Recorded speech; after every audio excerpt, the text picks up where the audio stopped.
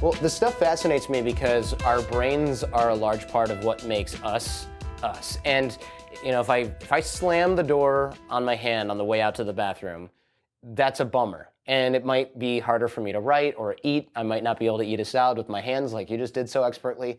However, if I damage my brain, even a little bit in a way that's barely perceptible by most people, I kind of lose a part of me in a way. And with this goes down this whole Buddhism rabbit hole maybe, but I feel like anytime your brain gets damaged, the physical part, you end up with weird software quirks as well. And I want to talk about some of those as well. But is it safe to say our brains kind of are us in some way? Yeah, it's the densest representation of you. So it's exactly as you point out, even if you damage a very tiny piece, that can change your decision making, your risk aversion, your capacity to name animals or see colors or 100 other things that we see.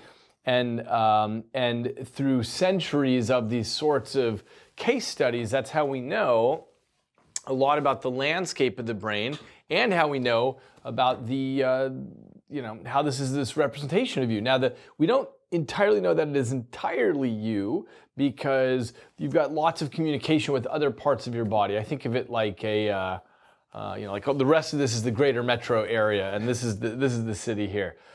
So there's some amount of communication that happens, but yeah, that's where the action is in 3 pounds. The other thing that fascinated me, that the concept from one of your books, is that the consciousness part is kind of, because I know people are going to go, no, your mind isn't you, and here's 7,000 books written by Indians with names that have 25 characters in them that you got to read that prove this.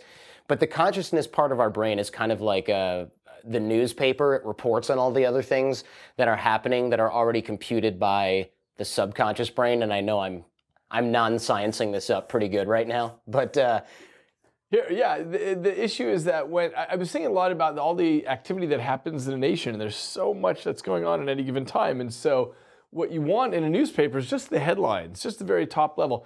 That's what our consciousness is giving us, is just that top headline. Just yesterday, actually, I looked at the activity monitor on my Mac, and I don't know if you've done that before, Sure. But there are lots of little programs running that I've never even heard of. I have no idea what they're doing, but they're all doing fundamental stuff. And I thought that's a pretty interesting analogy to what's going on in the brain. There's so much stuff, okay, make sure you breathe, get the proper thing with your blood and your body, and do all this stuff that's going on. And all sorts of basic cognitive things too, about putting ideas together and evaluating hypotheses and simulating possible futures. All of that is running under the hood, so to speak, where it's happening at an unconscious level, and the conscious mind just gets access to the very top little bit, the newspaper headlines in this case. yeah, it seems like, saying activity monitor sort of analogy, you go, what's taking up all this memory? And then you kill one of those things, the kernel task, and suddenly it shuts down and goes, well, you just shut down your breathing and your heart rate of your computer. You got to restart, or the whole thing is toast. And exactly. By the way, this is something that struck me as interesting because there's so many ways in which we do this. So obviously, if you shut down breathing or heartbeat, that's noticeable. But with drugs of all sorts, for example, your cognition changes massively, and it's like shutting down one of these sub-programs where you don't exactly know what it does, but it changes the behavior of the whole system. The whole other rest of the system operates in a different way. Yeah, I'm trying to think of an analogy for that, but it would be kind of like, all right, well, we're going to shut down the one that makes everything show up on the screen, so now you're just guessing when you're typing or moving the mouse. So everything's going to be off and kind of weird, and that could easily happen if you're taking something that shuts down the part of your brain that feels a certain way. And you go, look, when I hit my hand with this hammer, it's funny. And it's like, ooh, that's not going to be funny after this substance wears off and the rest of that brain turns back on. Right. So it's not the operating system that we see in our conscious brain, it's the screen, it's the printer. Exactly right. And the reason is, you've got almost 100 billion neurons. Neurons are the specialized cell type in the brain, and these are doing incredibly complicated things. And by incredibly complicated, I mean things we haven't even scratched the surface of yet in terms of the algorithms that they're running that make us up. And so I don't think we could even function at our scale of space and time if we had access to that level of detail. I mean, you can't keep 100 billion things in mind, and each one of these neurons is talking about 10,000 of its neighbors. And so to operate at this scale of getting, rabbits and mates and finding the river and the tree and so on, that level of detail is completely meaningless to us. And what you need at this level is something that's just that's higher, like how am I getting along with this person? How do I get this made? How do I get this piece of food over here? Right, yeah, something that's more top line, and the rest of it gets taken care of sort of automatically. And we're the last ones to know what's actually going on in the brain, because most of the time we don't need to know, and the breathing, the inhale that I just took before that last sentence, that happens automatically, because if I had to think of that, my processing power for holding this conversation, which is already limited, both right now especially, but in general, is going to suffer because of that. Yeah, exactly right. And most of what we do is we automatize behaviors. So we learn how to walk, we learn how to eat. There are various things that are already pre-programmed or pre-programmed enough that it's easy for us. We learn how to speak language depending on what we're exposed to in our culture and so on. But when you learn something new, like how to ride a bicycle, at first you have to pay a lot of attention to it. Exactly where your torso and your balance and everything's going on. After a while, when that becomes automatized, you don't have to pay any attention to it consciously. So that frees up all this conscious bandwidth. And yeah, that becomes most of what we do is totally automatized. I mean, it's trivial to drive your car, which if you can remember back when you were 15 years old, it was hard to learn how to do that. Yeah, it was terrifying. Yeah.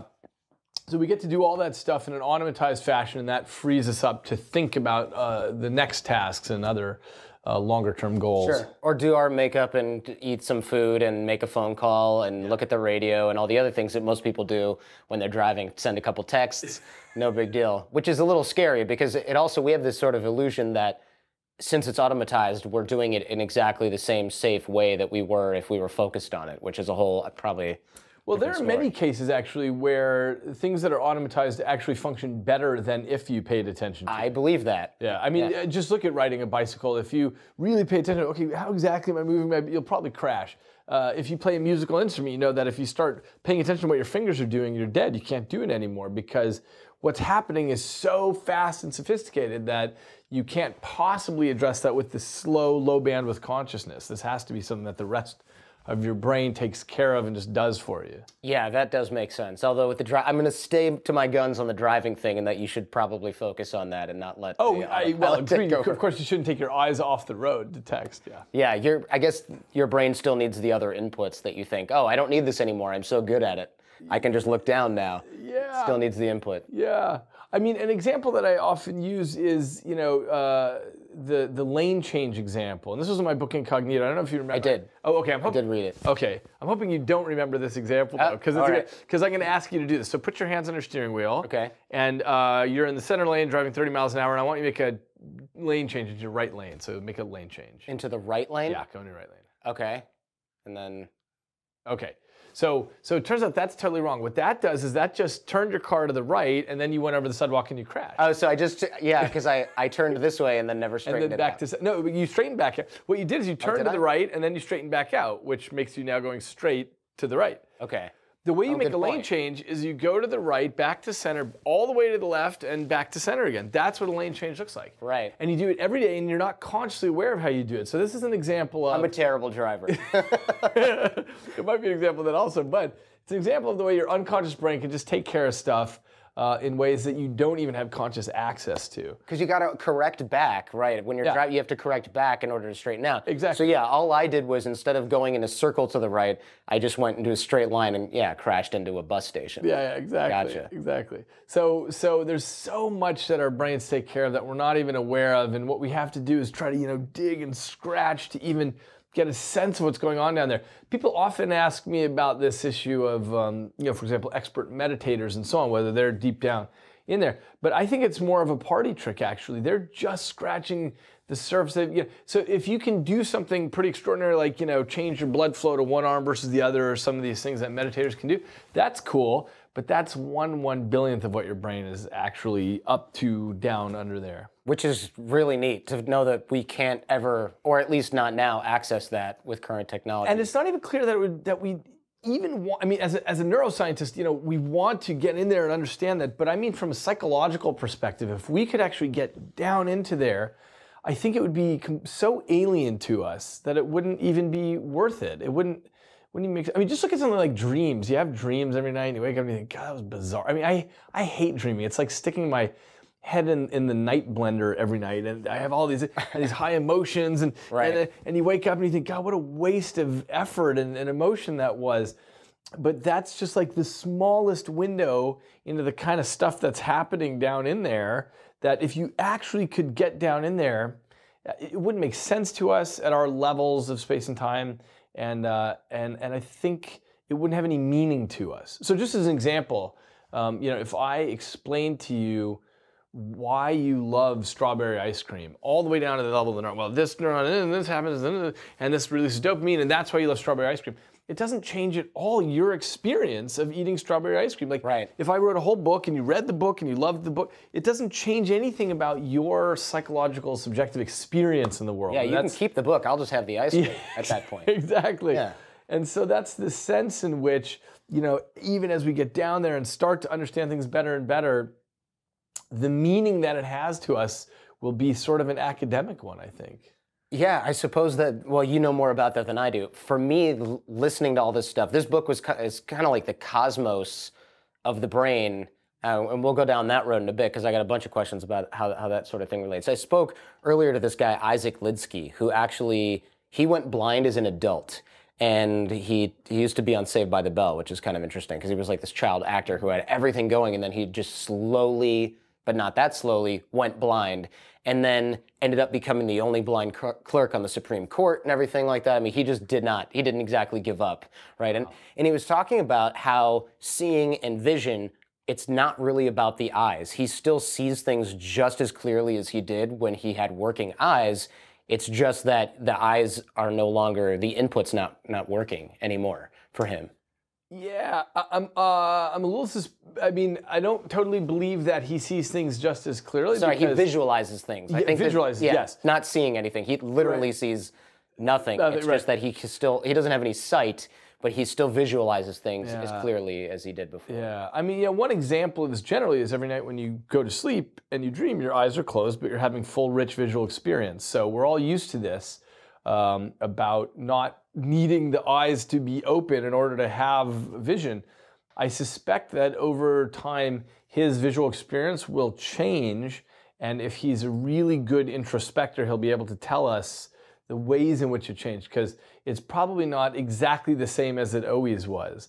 But yeah, that's fascinating. I'd love to talk about that. How does the brain then construct vision? Because it's not our eyes that construct the pictures, right? Our eyes take in light and things like that, but you mentioned in one of your talks where we met, actually, that you can create vision based on other sets of senses. How does the brain construct a picture of things?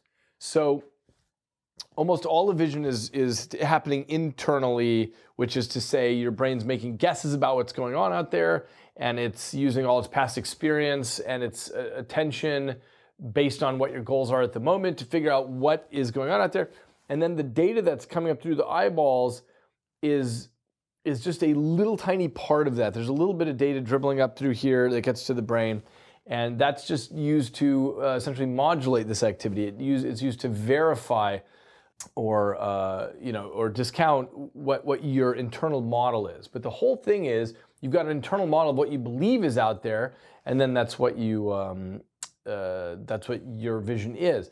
So as far as whether we can use other senses to get information, the brain is fundamentally multisensory. What it really cares about is taking in all these information sources like air compression waves and photons and molecules and pressure and heat and stuff, and put together a big picture of what's going on out there.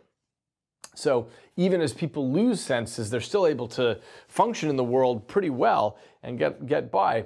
And I think what you're referring to is one of the things that I'm working on, which is called sensory substitution, which is, can we feed information into the brain via an unusual channel and get the brain to perceive it? Yes, like that mountaineer who uses a camera on his tongue somehow. Yeah, he has a camera mounted here, and there's an electrotactile grid on his tongue that represents the visual image. So, if he looks and there's a rock here, he'll feel that on his tongue, and it feels like pop rocks on the tongue. Sure. And people can get so good at this, it's called the brain port, they can get so good at it that they can throw a ball into a basket at a distance or navigate a complex obstacle course. People can do quite sophisticated things with this. And so the first example of that actually goes back to 1969 about using a video feed and translating it into another sense. In that case, it was a series of pokes in the back. Blind people were sat in a dental chair, and there's a solenoid grid, and whatever's in front of the camera, people feel that poked into their back. And blind people get quite good at telling, oh, that's a line, that's a circle, that's a face, and so on. So one of the things I'm working on is how we can, for deaf people, completely replace their, if their cochlea, their inner ear is broken for whatever reason, can we completely replace that with the skin of the torso? So we have a vest that's covered in vibratory motors, and we capture all the sound and translate it on the fly into patterns of vibration on the torso. And so they're feeling bzz, bzz, bzz, and they can come to understand the spoken world that way. That's incredible. So essentially we replace the hearing, the eardrum, or whatever you said, the cochlear area, which is not functioning, and we say, all right, these different vibrations on your body are now going to represent sounds. So in their brain, is that then represented as sound, or are they just getting so used to feeling something that they say, okay, this is what sounds are now? Yeah, or do we not know? We don't know that yet. Ask me that again in about a year, and I'll have deeper insight into that. But because one of the questions that I'm very curious about is the following, which is, why is it that vision feels to you so different than hearing, which feels so different than touch or taste or smell, given that when you look in the brain, it's all the same stuff. It's all spikes among neurons. I mean, that's the common currency of every thing. If I showed you some piece of cortex, I said, oh, look at all this activity going on there, you couldn't tell me if that's auditory cortex or visual or somatosensory. It looks the same. So the question is, why does it feel so different? Why does vision feel like, oh, I'm seeing, whereas touch feels like I'm... Okay, I hypothesize that it's about the structure of the data. So with vision, you have two-dimensional sheets of the eyes. With hearing, it's a one-dimensional signal through time.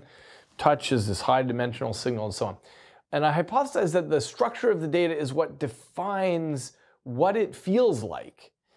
And if that's the case, then if we're feeding in auditory information, even though we're feeding it through the skin of the torso instead of the cochlea, it'll essentially be hearing. It'll be essentially the same thing as hearing. Now, what's also implied by this is if we feed in completely new senses, new information streams, people will have another sense that is not, it's not like vision, it's not like touch, it's not like hearing, it's this other thing.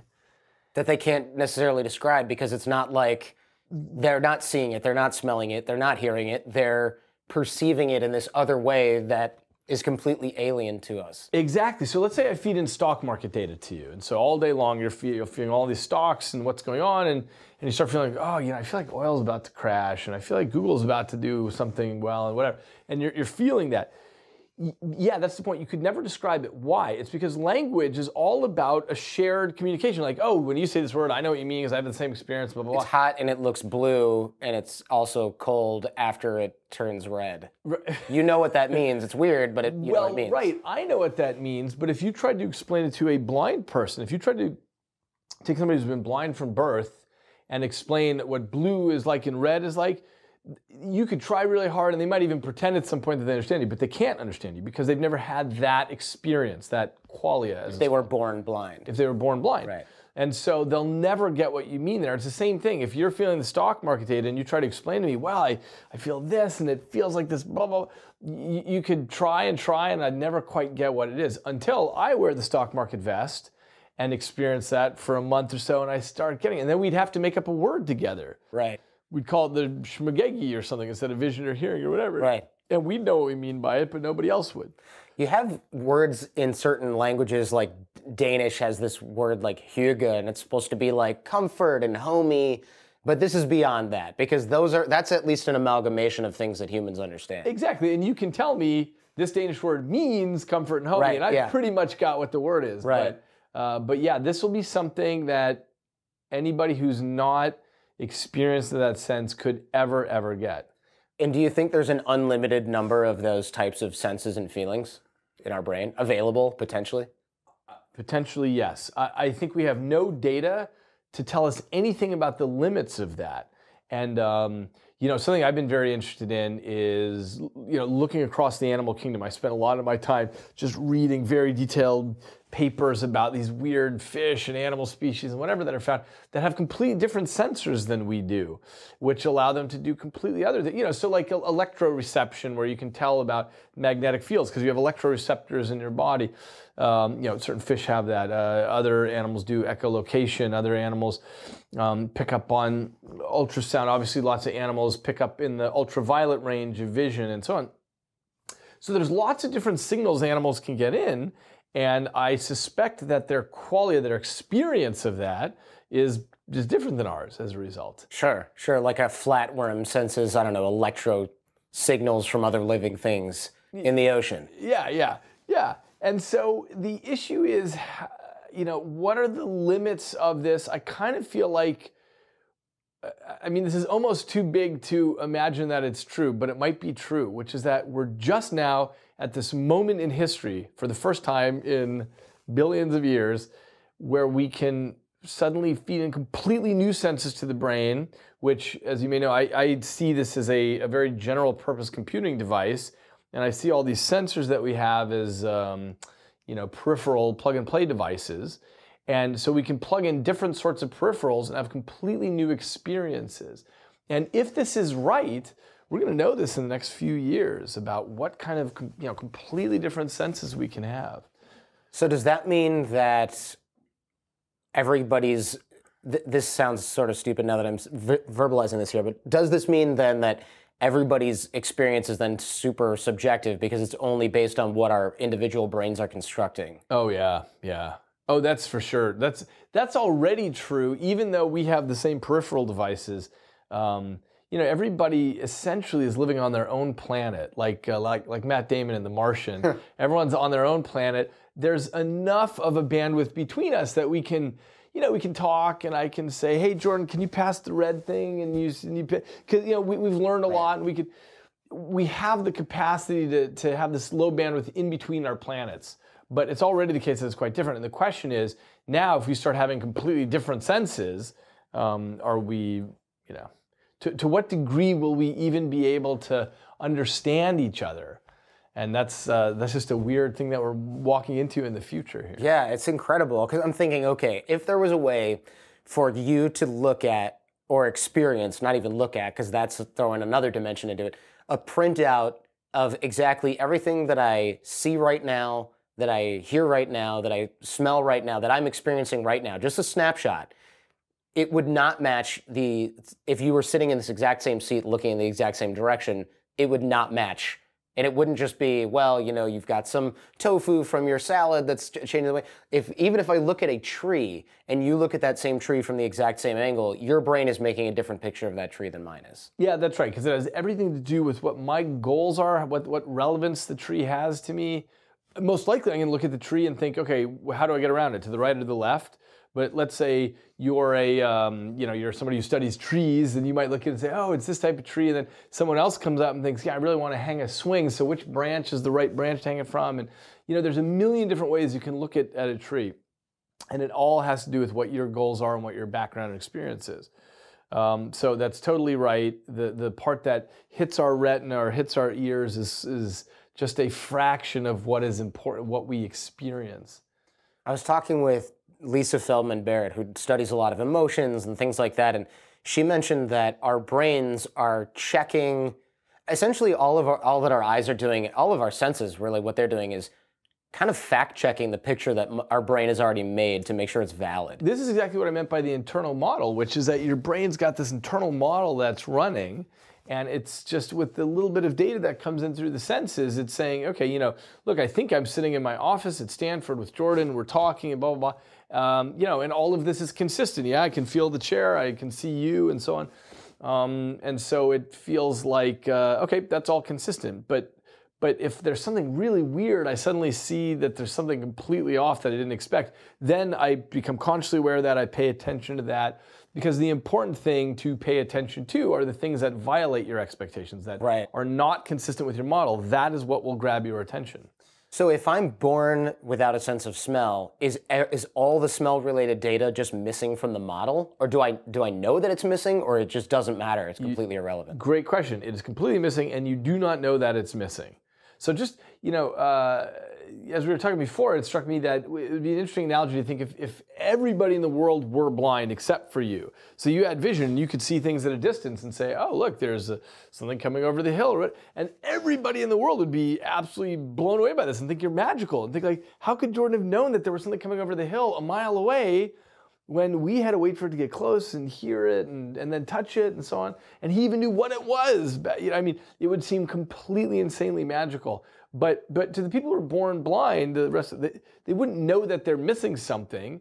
You may have heard, an analogy that I've used before is this issue that when I look at my dog, who's got a great big snout and 200 million scent receptors, my dog is having this incredible experience of smell. I just watch her go around and do these things, and we don't feel like, oh man, we've got this sort of black hole where smell should be, and we've just got these little impoverished noses here.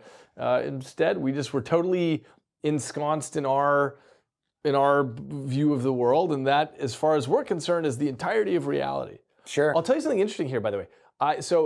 You may know I gave this TED talk on this concept of the Umwelt, which is the part of your ecosystem that you can detect. Sure. I was looking for an excuse to use that word during the show. Great. So the idea with the Umwelt is, just for listeners who maybe have not seen this talk, it's just that, for a tick, it's picking up on temperature and butyric acid. That's its whole world. That's what it picks up on. For the black ghost knifefish, it's picking up on electrical signals and perturbations in those. For the echolocating bat, it's picking up on air compression waves and so on.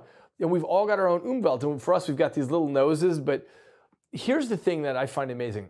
Whatever our Umwelt is, we assume that's the entire objective reality out there. What I've noticed a lot now is, like, when I was giving my TED Talk, I and the audience both really got the sense of where the Umwelt could go.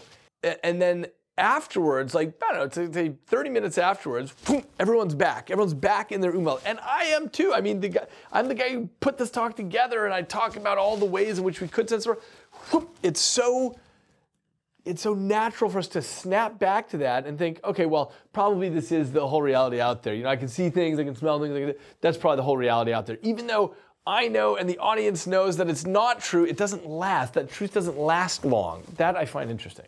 Yeah, it seems like there's an illusion, it's maybe a healthy way to live somehow. There's an illusion that we are just aware of everything that's in front of us and we get it, and that's the whole of what there is to perceive. And so we're under the illusion that we're not seeing an illusion. Yeah, this is a very stubborn psychological filter to get beyond. And so, this is sort of where this is one of science's most basic fundamental things, is figuring out what are these psychological illusions that we have, and how do we make an end run around these and study this. But I just find it interesting that I can spend my days, really trying to get back. But as soon as I'm back, with my kids on the swing and pushing them and whatever, none of that stuff matters, because I've evolved, the product of 4 billion years of evolution of, here's what your reality is and here's what you need to survive. So I forget about that other part. So yeah, don't spend too much time out of that, or don't spend any time outside of that. Right. Which is one reason why maybe some of the drug experience, psychedelic stuff, is so interesting, is because it's turning off certain things, or at least messing with the wiring in a way where it's like, hey, a new sense maybe, or a new thing is happening here. Yeah, that's right. I think that's right. And I think that once we get, so we're about a year off from having the vest on the market, and one of the things we've built into it is an open API, so that anybody can pass any kind of data stream into it and experience, whether that's stock market or Twitter data or weather data or whatever kind of data you want, you can experience that and develop a new qualia. And it may be that sort of in a year from now, the human species starts proliferating into all these different kinds of experiences that can be had. So the way that people who can't hear could listen to music would just be If a deaf person just wants to feel the music, we've actually been doing that a lot with the deaf community, and they totally enjoy that. But I mean one step beyond that, which is that they actually want to learn language, like learn how to understand everything that's going on, what you say, what I say. There's a knock on the door, there's a siren, they hear it all exactly the way you hear it. I mean, the way that we hear it is, we've got these sound waves that hit our ear, and from there, everything becomes, by the time you get to the inner ear, everything just becomes spikes that go to the brain. And this is the same thing. You just wear the vest, you got spikes that are going up to the brain through the spinal cord. Right. So it's electrical signals no matter what by the time it gets to the computer. Exactly right. So it doesn't really matter how they come in. It's all the same currency, yeah. That's crazy. So if our brain is constantly making these choices out of, I guess, ambiguity to make the model that we're working with, does that happen, does that make social judgments as well? What types of judgments does it make? I mean, it makes every kind in theory, but... It makes every kind. It makes every kind. And so, yeah, I mean, it's very weird to note the amount of stuff that we come to the table with. So I have 2 kids, 5 years old and 2 years old. And I watch them about the kind of social judgments they make and about other people. He treated me badly, and this is my toy, and all these things unpack in a very natural sort of sequence, as in there's nothing surprising that my 5-year-old has all these particular opinions on these things. It's because we come with all this software that just unpacks in a certain way. And what's very weird is, some of the programs are meant to unpack later. So when my children turn 13, suddenly they'll become interested in parts of their body they weren't very interested in before, and other people's bodies and so on. All of a sudden, their cognition changes because new software that's been sitting on the shelf gets unpacked. It's very weird. Good luck with that, yeah. It's very weird the degree to which we're simply, we are simply living inside the software library. Well, at our live programs, we teach things like reading body language and vocal tonality and eye contact, and really, all it's doing, or all we're trying to do, is convey certain mental models that you can use that hopefully will stick in your brain with practice and things like that, that say, when this is what shows up on someone's face or in their body, then you can react in this other way that will give you an advantage over somebody who does not know how to handle this particular experience. Yeah. But I'm really stoked at the idea that we might be able to add new senses into this. I mean, that's just like a crazy advantage. Yeah, that's right. And teaching people, okay, when this, do this sort of response, that's really useful, given that we're all humans and we all have the same sort of things going on. It's helpful to tell people, hey, this is an effective method to get what you need, which is, whatever it is they, not rejection or get the thing that they want or whatever it is. But fundamentally what it comes down to is, all these desires that we have, we essentially come, pre-programmed with these. You can't help the fact that you are attracted to particular mates and that you want people to like you and that you don't want to be ostracized from a group. And, blah, blah, blah, the list goes on and on. 100 things we could name that you're just pre-programmed with. Yeah, it seems really interesting in a way that we could modify these things, and also a little bit unfair that we can't just choose them. I know. And make it easier, unfortunately. But yeah. I have some friends who are getting older, by the way, and they find that the amount of time they spend thinking about sex and sexuality is going down, and they feel very liberated by that. They feel like, okay, as that module is sort of, moving towards shutting down or slowing down, that frees up a lot of mental space. Things that took up a lot of cycles before, now you get more room to think about things. I feel like I've read about some philosopher or scientist who's castrated himself, and there's maybe many of these in history, because those distractions were just too much. Wow. I don't know if I want to go down that road, but I definitely agree with the premise, which is I would have done a lot better in school if there were no women around, because I would have spent a lot less time thinking about how my hair looks or how this shirt matches with this thing or how my, name it. I wasted most of my bandwidth was spent during this 10 or 15 year period thinking about pretty much nothing else to the detriment of everything else. This is an interesting example because what it shows is that, we as a society, as a civilization, we've grown to this point where we think, look, it's really important to send kids to school and do this sort of thing, which it is. It is super important for us to do that given our goals and desires as a civilization. But but we're really fighting what is a more natural thing, which is, by the time you're 13 or 14 years old, you're interested in mating, and that's what we're geared to do. And so there's all this effort that fights against that. Say, all right, stay in your desk, Jordan. I'm going to teach you, 10 dates in Mongolian history that are important, and so on. And you just have to try to fight pre-programming with this other piece. Meanwhile, I was thinking, oh, I must have ADHD, and no, what I had was attraction to the opposite sex. Yeah, exactly. And that always got in the way. So, okay, if we are dealing with mental models that our brains create, and that's what sort of makes up our perception, and then ... our identity or whatever, it seems like then our memories which are just memories or recollections of that same perception, then those are also not totally accurate, they're false.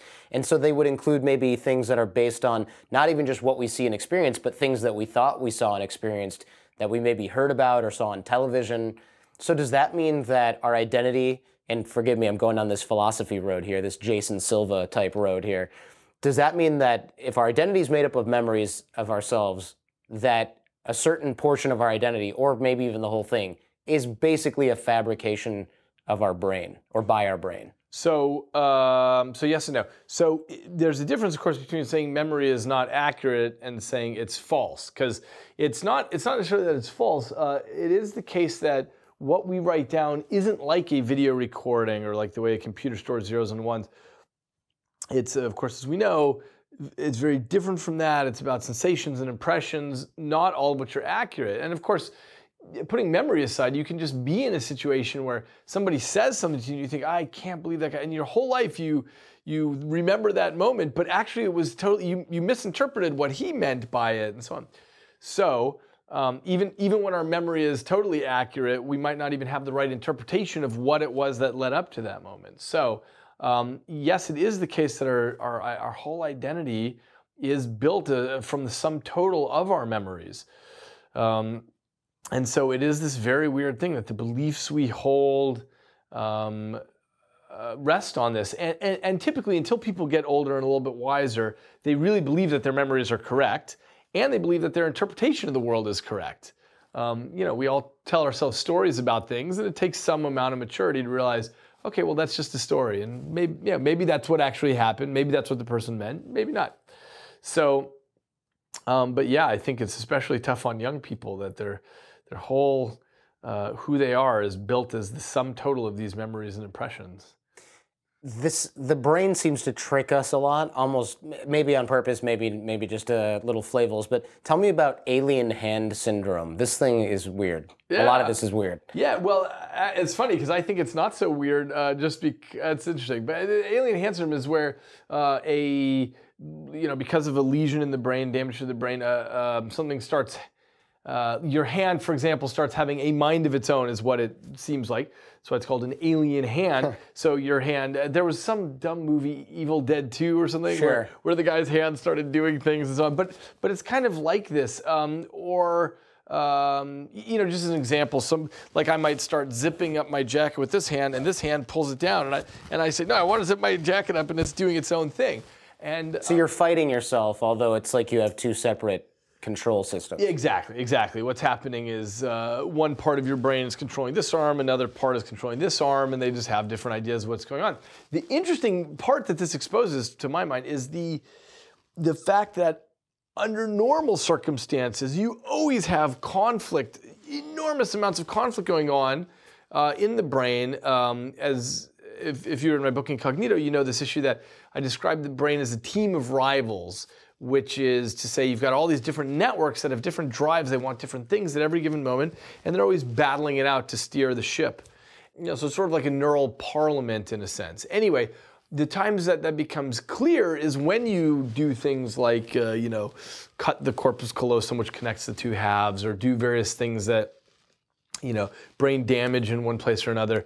That's when you start really exposing the rivalries that are happening under the hood. Normally, these get arbitrated so that by the time it all rises to consciousness, you say, oh, I'm going to do that. I'm going to get the tofu salad or whatever. Tell me about zombie routines. So the idea with zombie routines is it's just that you've got all these completely automatized things going on in your brain all the time. So this is an example of it, what we were just talking about with alien hand or whatever, but all the stuff that we're used to thinking about, like, oh, my heartbeat's taken care of, my gut, the digestion, I'm walking, I'm balancing, I'm shifting my position every once in a while so that my blood flow goes through my leg as well, and so on. These are all zombie routines. They're just completely automatized. And most of them we never even have access to. And this stuff is so fascinating. It's exactly like this thing we talked about with the activity monitor on the computer, where you just see these other zombie routines that your computer's running that you'll never, ever crack open that function and see what it's doing, but it's just doing something that's super critical to the mission. Are there ways in which in the future we might create conscious machines that can control other subroutines and automatize those so that our brain power is freed up for something else, or is it by that time that we can create those, the brain is then an obsolete piece of computing? I mean, for better or worse, the brain will never become obsolete because we are brain owners, and we, if I said to you, hey, Jordan, we're just gonna kill you now because your brain's obsolete because we have better computers, you wouldn't want to die. So I might want a better brain though. I might not want this bio one. I might want a better one. Well, so there's a sense in which we already have that. So, we all carry around this little rectangle supercomputer in our pockets, which connects us to the entirety of human knowledge and learning up to now. So there's already a sense in which we've got this great symbiosis going. There's been a lot of interest lately in this issue of, can we make it so that we're not interfacing via our fat thumbs, but we've got this faster thing. That is actually an extraordinarily difficult problem to solve. So, there have been a couple of companies that have launched recently that say they're going to do this, to work on ways of doing this. One is called Kernel, one is called Neuralink. The difficulty is you can't do this thing of implanting electrodes, which is the traditional way that in neuroscience and neurosurgery, the way of getting to the brain, which is the soft pink material that's surrounded with the skull, right? Like cochlear implants, how they just kind of touch inside your brain? Right, a cochlear implant's slightly different because you're just slipping an electrode strip into the inner ear there. But this is actually drill a hole in the skull, stick electrodes into the brain itself. That's the idea there. I kind of think that idea will never catch on in the consumer space, and here's why. It's because there's always risk of infection and death on the surgery table, and so neurosurgeons simply aren't going to do it for someone who simply wants a better interface with their computer. Right. And I don't even know that consumers would want to do it. Obviously, these surgeries do happen, but they're for people with real disorders and deficits, like they've got Parkinson's disease that prevents them from being able to even walk around in the world. So you can do a neurosurgery there. It's a big undertaking, but it's worth it for what it gets you. But the question is, would it ever become a consumer thing where you do neurosurgeries? I just don't think so. Yeah, it's a little risky just to have quicker access to Google's search engine or something Exactly right, exactly right. So I think we need to come up with other nascent, incipient ideas that will one day grow into something that could be consumer ready. And these are issues involved in, for example, nanorobotics, getting super tiny little robots into every neuron in your brain, or genetic techniques to be able to change the way that your neurons behave and know when they're firing. Things like this so that we could actually read lots of brain activity in a useful way and eventually write to the brain activity also. Yeah, that would be very, very cool, because I think everybody kind of wants to level up a little bit, and I mean, everybody wants to be superhuman. If our brains can interpret data from anywhere, like the camera that has the grid on the tongue, the vest that people can feel to hear, then we could theoretically invent things that are external but are maybe better than our natural gear for data gathering. Oh yeah, totally. I mean, one thing that I'm interested in with the vest, for example, is setting up cameras in other rooms, and I can feel where people are moving around, and I know, oh yeah, someone just entered the third room over there. How do you know? I felt it. That's easy stuff, and what that illustrates is just, our eyes are limited because, oh, there's a wall here. Well, that's the end of that. I can't see past that. But it's just super easy for us to hook up our tech to really make it better than the experiences we have now. Sure. And one of the things I'm interested in is, the spectrum of electromagnetic radiation. There's a very thin strip here which we call visible light, which is those wavelengths that we can see because of the machinery in our retina. But there's all this other space out here of other wavelengths that are moving around that are totally invisible to us. So I'm very interested in seeing those. Just as one example, a colleague of mine is making microwave sensors to put on satellites so he can look at the Earth in the microwave range. It's a long story why. But what they discovered quite accidentally is when you look at the planet in the microwave range, you can see in that range what water is drinkable and which water is polluted. Oh, wow. And that was a new discovery that they didn't expect. Nobody expected, but they just figured that out accidentally. But just imagine if I'm actually feeling in all these different wavelengths, what kind of accidental discoveries I would make there about, oh, wow, did you know that if I'm seeing a person in this completely other range, I can tell this other thing, or the sky is the limit as far as the kind of discoveries we can make if we just strap these on humans and have them walk around and experience their daily life. Yeah, it's fascinating for me to see that, look, in other words, instead of eyes or in addition to eyes, I could have sensors that can sense heat. They can sense things motion over super long distances in the dark.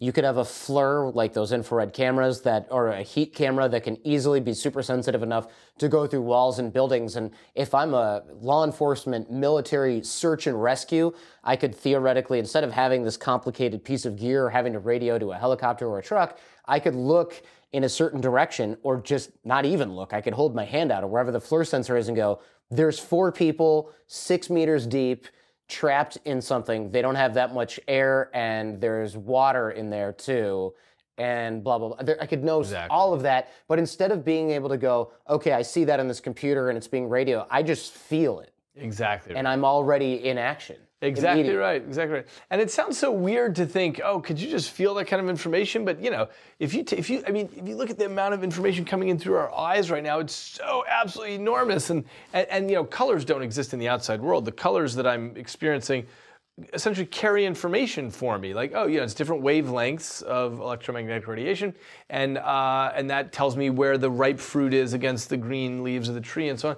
And all this stuff I'm just feeling in a sense already, but we take vision for granted. We think, oh yeah, it's fine. I just open my eyes and there's the world. Sure. But yeah, so there's no reason that you can't feel tons of stuff with something like the vest. So all this is to say, I think the vest is probably our best bet for the next 50 years or something, until we figure out better ways to get deeper in there and plug things directly into the brain. But that is not as easy as people think. Yeah, it's not just the Matrix with the little port on the back of the head. Exactly, because essentially, and also if you stick an electrode in the brain tissue rejects that the same way that your finger will spit out a splinter over time. It pushes it out. It's doing the same thing with an electrode in the brain. So I think electrodes are probably not the way to go, and it'll have to be something much more sophisticated than that. And what timeline do you think we're on for things like that? It's impossible to know, but 50 years we'll have something consumer-based if I had to make a wild guess. What about using things like the grid on the tongue? Is that just there's just not enough surface area to get the right type of bandwidth? Well, the reason I'm much more interested in what we're doing with the vest than this tongue grid, the tongue grid is a terrific proof of principle.